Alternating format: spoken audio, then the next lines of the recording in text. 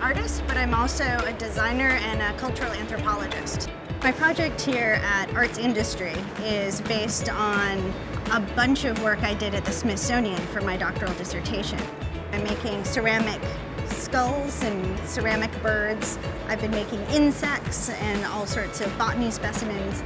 I have a crocodile skull. It was a little bit too big for my own 3D printer, so I brought it here hoping to cast directly from it.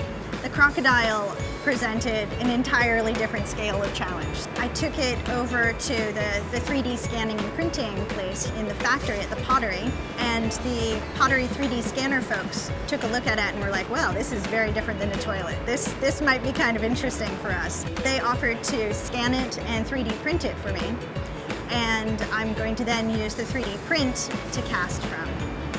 So learning how to cast a skull has been a really interesting challenge and delight here at the Arts Industry program. The work itself has been much harder than I actually expected, but also much more rewarding, and things have actually come together better than I thought they would. It's exceeded expectations.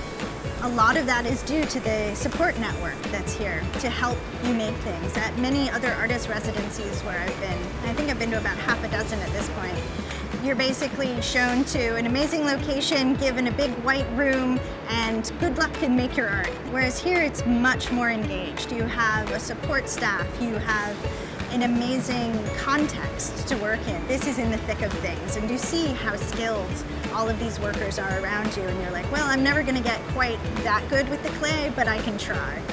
So Sherry, who's the pottery tech here for Arts Industry, has been incredibly helpful and useful. It's been great. Almost any place I go in the factory, somebody is willing to stop what they're doing and help my work be better.